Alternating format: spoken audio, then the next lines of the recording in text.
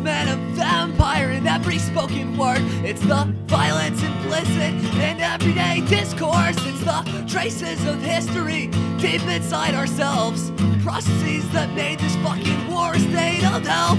To what extent are we implicated? To what extent engaged? Whose bodies get violated and when are we enraged? Sleepless, staggering crowds at dawn. I'm tired of this shit, but it wears you down till suddenly you catch yourself in it.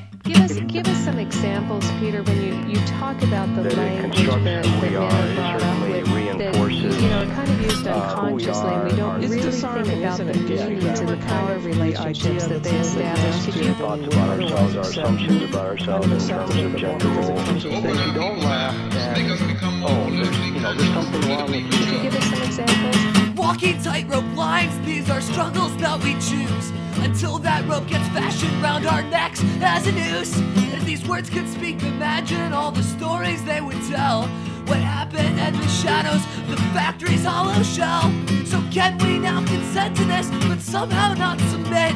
Is this our final compromise? Is this the final trick?